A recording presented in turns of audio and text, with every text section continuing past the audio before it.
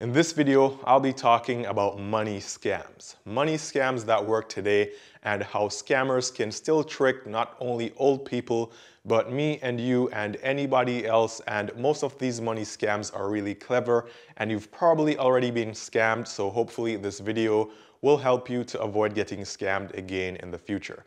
So stick around to the very end of this video so you can hear about the best money scams that are going on right now. Now, if you're new to the channel or you're watching one of my videos for the very first time, my name is Ian and I post videos here on YouTube every single day on topics relating to making money and personal finance. So if you'd like to see more of these videos, then give this video a thumbs up. I'll really appreciate it. And also consider subscribing to this channel and turning on all the notifications. And that way you'll be able to get the updates every day when I post a new video here. Now, before I talk about these money scams, let me just mention that the purpose of this video isn't to have you think about these and then try them at home. The point of this video is to help you to avoid falling for these money scams. If you attempt any of these, you'll most likely end up in jail at some point, so I would suggest that you don't try any of them. Instead, find some other legitimate ways of making money. Now, I also want you guys to comment below and let me know if you've ever been scammed before, how much money you got ripped off by, and how did you find out that you got scammed? Comment below.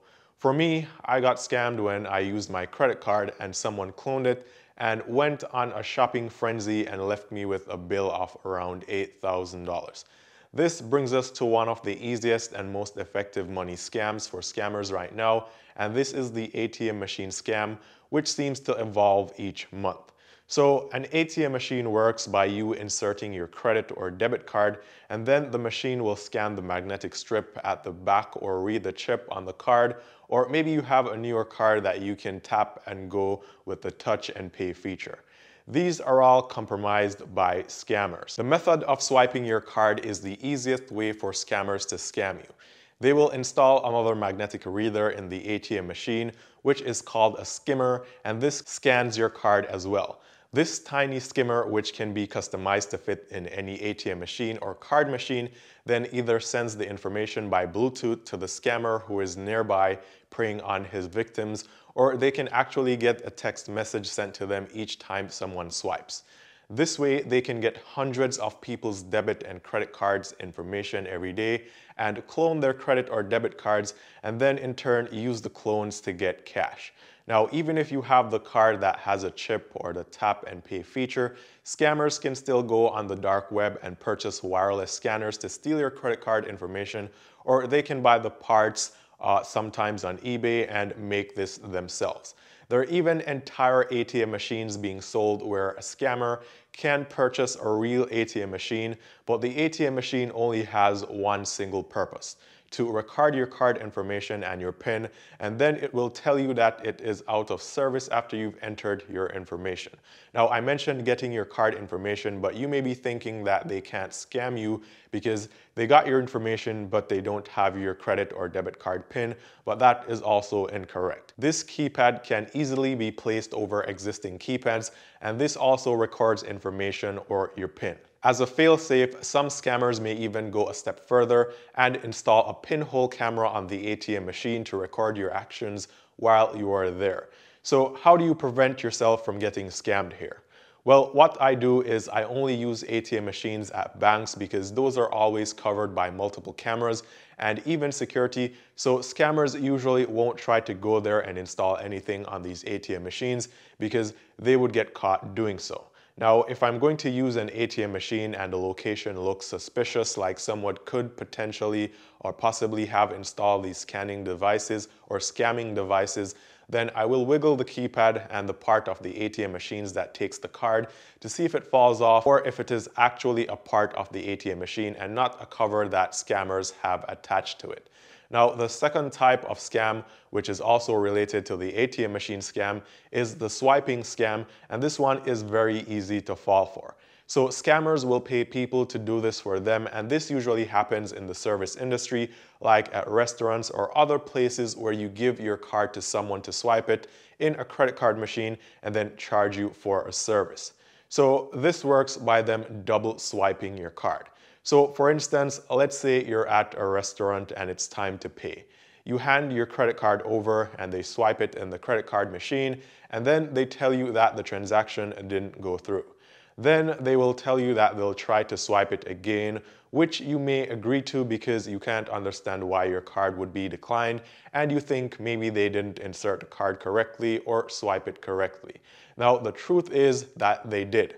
They then swipe the card a second time, but this time they swipe it in the reverse order, or maybe the credit card machine has two tracks for swiping cards, but it's only noticeable if you look at the machine closely because the tracks are side by side in the same spot. When this happens, they actually swiped your card and charge you for whatever you purchased, but they also swiped your card a second time and got the information stored. And with this information, they can then clone your credit or debit card and then go on a swiping frenzy with it later on.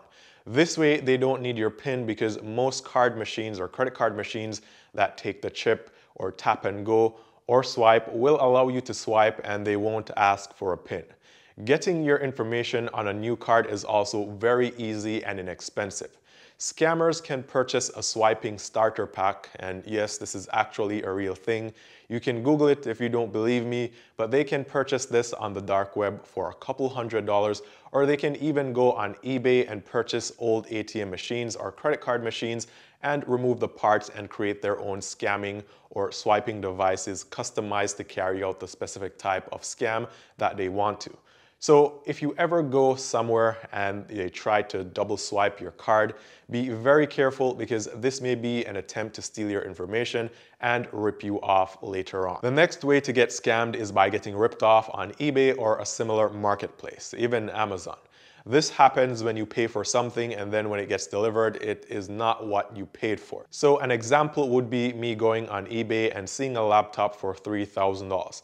I want this laptop because I need a powerful laptop to do work. The laptop is being sold by a new seller that I don't know, but I purchased the laptop and the seller uploads a tracking number and receives the payment of $3,000. I then sit and wait for a week. The tracking never updates. I email the seller and they tell me some excuse. They say maybe there was a delay with the item, but it will be delivered soon. Now, maybe after another week, I see updates on the tracking and the item finally gets delivered. When I open the packaging, there is no laptop. Inside the box, there is a brick. The seller who sold me the laptop has now deleted his account and stolen my $3,000, and instead of me receiving a laptop, I received a brick in the mail. The scammers will create multiple listing accounts and do this to several people every day to make money and send either empty boxes, broken equipment, or random objects that you aren't interested in, and by the time you realize, they will have already cashed out and removed their seller profiles, websites, or accounts. So to avoid getting scammed like this, be sure to always read the listing descriptions and only purchase things online from reputable websites or at least ones that have a lot of positive customer feedback. Now, another way that you can easily get scammed is by work from home companies or even random people on the street, and this is with the fake check scam. So the way this works is that you can apply for some work at home online jobs and you get emailed by some company and they tell you that they're going to hire you to do some administrative work. They then send you a check in the mail and they email you and tell you that they made a mistake, and when the check arrives, you should deposit it in your account and then send them some money in return. So for instance, let's say they told you that you were going to get paid $1,000. Instead, they will purposely mail you a check of $2,000 and then tell you it was a mistake and then ask you to deposit the check in your bank account and then send them back the additional $1,000. You receive the check and you deposit it, and then you write them a check for $1,000 and mail it back to them. Or sometimes these people want you to instead use the money to purchase a laptop or cell phones or some electronic items and ship to them, or send them cash or a gift card or something else. The same goes for strangers. Someone may approach you and say, "Hey, I just got a job and I don't have a bank account as yet, and I just got paid, and if you deposit this check in your account for me and give me the cash, in exchange for your kindness, I'll help you by giving you $50. So you think, well, I can help someone out and I can get $50. In reality, you deposit the check and you give them the money and you get $50, but in 3 to 4 days, your bank will call you and tell you that the check was bad, and now your account is in the negative and you lost all that money. So to prevent this, you want to never take a check from anyone you don't know. And even if you know people, if they want you to deposit a check and then cash or give them cash in return, then that's very suspicious and I would not do it. At least not until the bank clears the check in a couple days and you're sure that the funds were good. So scammers can now get your money and rip you off very easily if you're not very careful. Comment below and let me know if you've ever seen or been affected by any of these money scams. I hope you guys found this video helpful, and if you'd like to see more videos just like this one, then give this video a thumbs up, as that's the way these videos get recommended to more people here on YouTube and can potentially help someone else as well, and I'll really appreciate it. And also guys, don't forget to check out some of my other videos here on credit cards, banking apps, savings accounts, investments, ways to make money, and much more. Also, don't forget to subscribe and be sure to turn on all notifications for this channel, as that's the only way you'll be able to get the updates of when I post new videos, and I'll be posting a new video here on YouTube every single day. I'm also leaving a couple links down below to free stuff and free cashback offers, so be sure to check all the links down below in the description for all kinds of free stuff. Once again, I hope this video was very helpful. All the best and try not to get scammed, and I hope to see you guys tomorrow.